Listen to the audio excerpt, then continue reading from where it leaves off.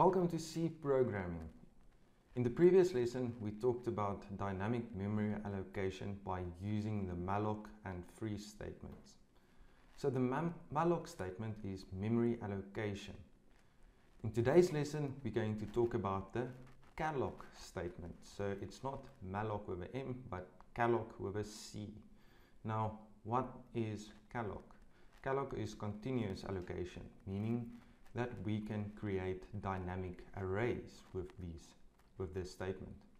So let's jump into the coding and see how we can use the calloc statement to create a dynamic array.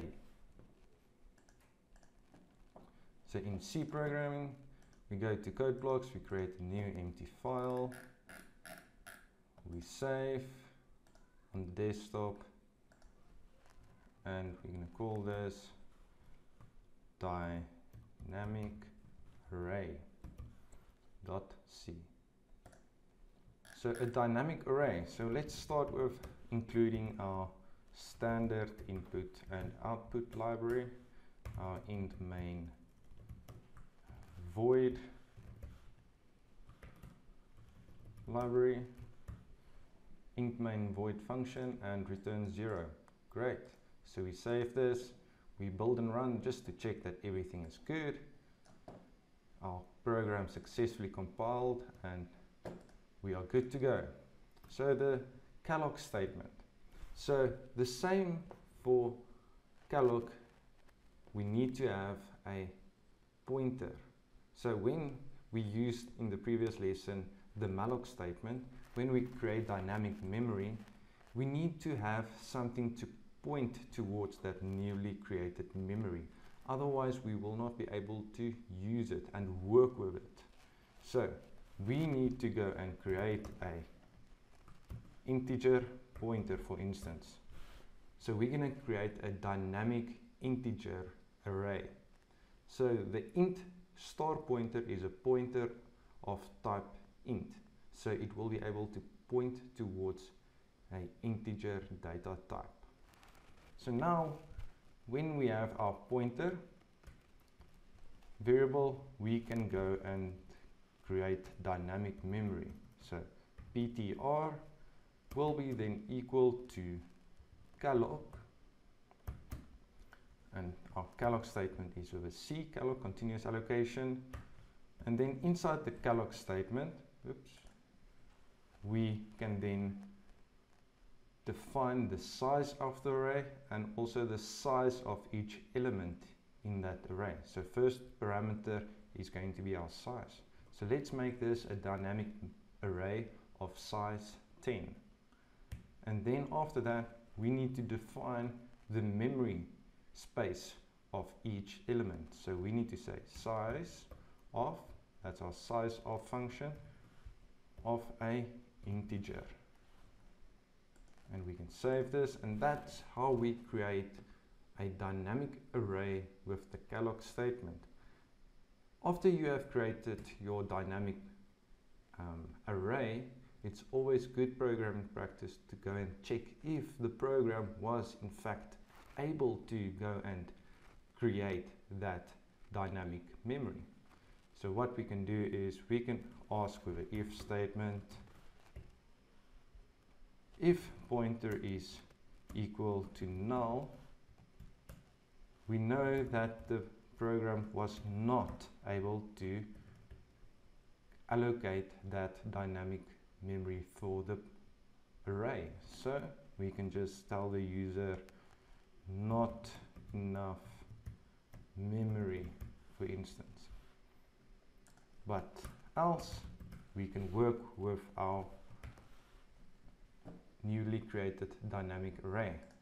After your application or your coding is done, before you exit your program or the return 0 statement is called, we always need to free our memory.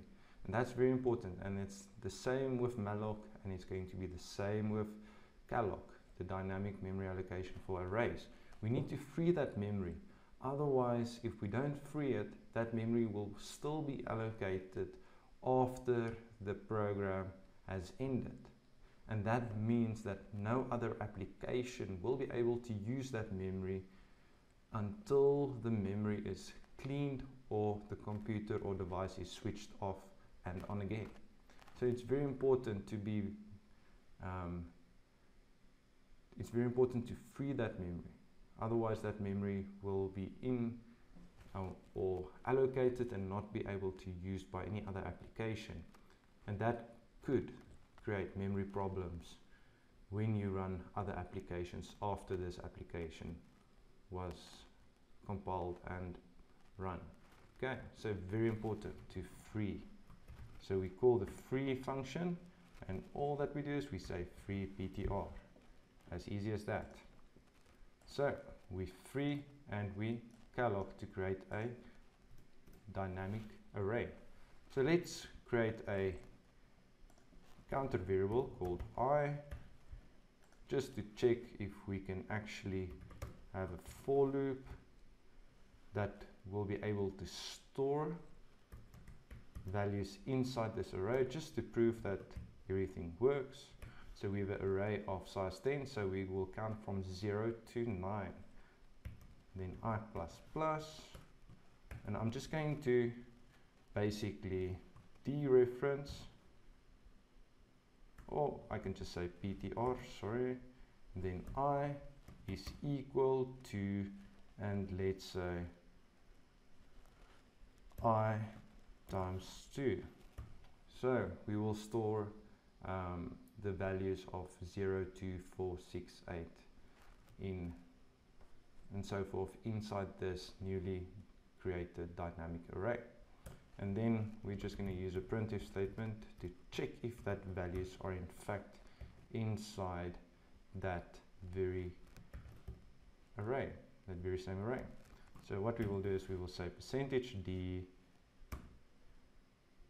and yeah, that's fine, and we will say ptr, oops, wrong button, I. Great. Now what we can do is we can go and save this. Let's double check. I will count from 0 to smaller than 10, that's to 9. We are going to say ptr brackets I is equal to I times 2.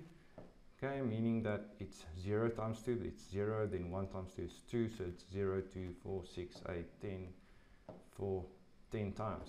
Great. So let's build and run and see what's going on here. So there's one small little error there, oops, a semicolon, not a comma.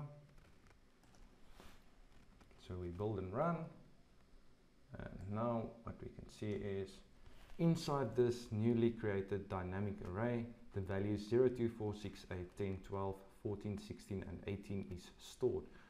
So we could in fact store values in our newly created dynamic array. So we can assume that our array is working and we have now a dynamic array of size 10 that we can use.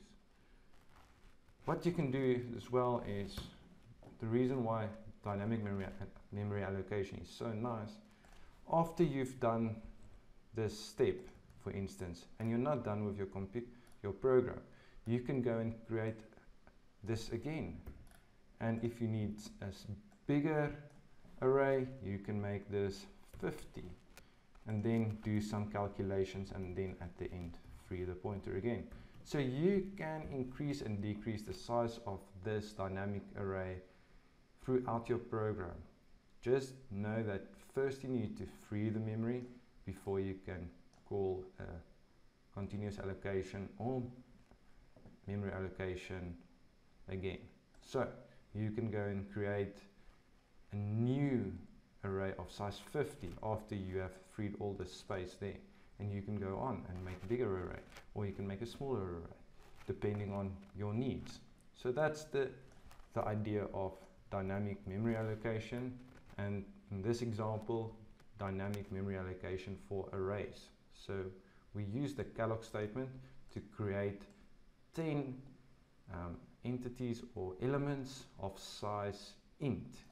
So it's in fact an array, and then we always check if the program was able to allocate that memory. If not, we give error message to the user, and then else we can go on and we can play with that newly created dynamic memory. Thank you for watching, ladies and gents. I hope this helped. Thank you for watching, and I'll hope to see you soon.